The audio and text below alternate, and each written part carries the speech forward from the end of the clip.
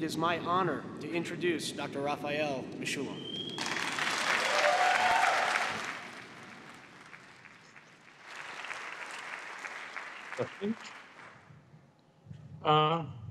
Thank you. Thank you very much indeed.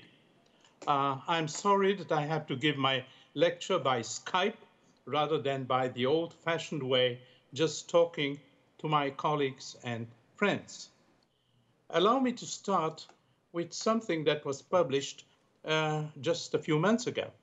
A paper, a review actually, by George Kunos and Dr. Pacher from NIH. And they say, modulating the endocannabinoid activity may have therapeutic potential in almost all diseases affecting humans. And then he gives a lot of examples. Now, this is a very strong statement.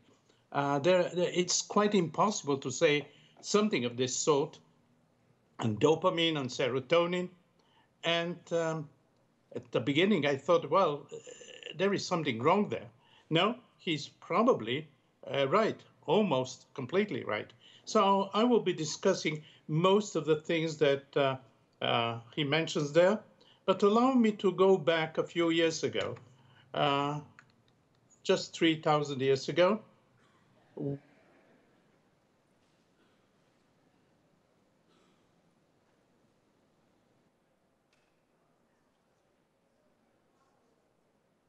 Cannabis for essentially all those things that we use cannabis, namely for recreation as well as for as a medicine. I'm not sure what kind of medicine it was. Most probably they used it for neurological diseases, but they were probably involved in other things as well. Then let us jump over a couple of thousand years and go to Queen Victoria. I talked about the Assyrians using the material about 3,000 years ago.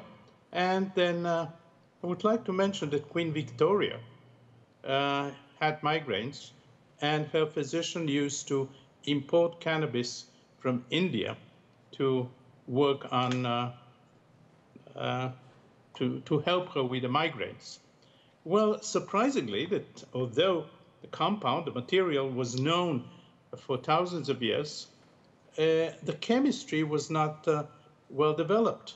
Now, most physicians, most researchers will not do research on mixtures. A mixture may change, the result may differ, so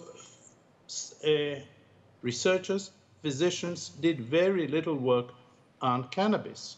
Now, this is again strange because morphine had been isolated from opium in the early 19th century, and cocaine had been isolated from coca leaves, middle of the 19th century, and yet cannabis was, from a chemical point of view, a bit of a question mark.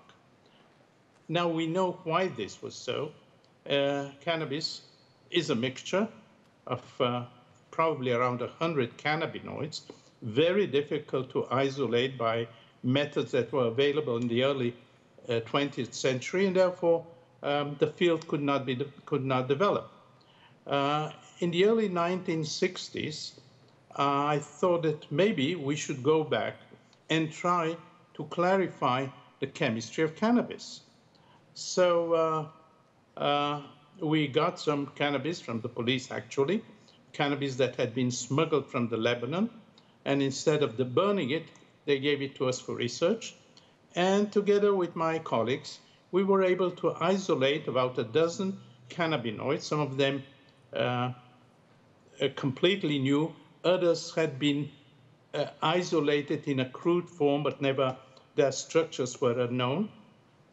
And we looked at their structures, and we found out of these 6, 7, or 9 compounds that only one had a caused psychoactivity.